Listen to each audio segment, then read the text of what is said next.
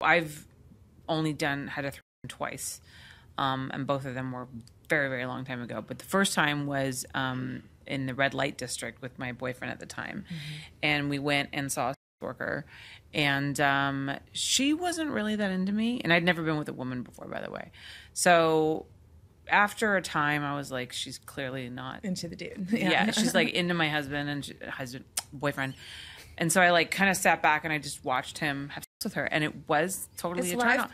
It was a turn on for me, because it was like, for me, I don't know, seeing, obviously I found him attractive, and seeing him, like all that masculinity that I was attracted to, seeing it like from a different perspective, like all of it, like giving it to another woman, I was like turned on by it, and that totally surprised me. Yeah.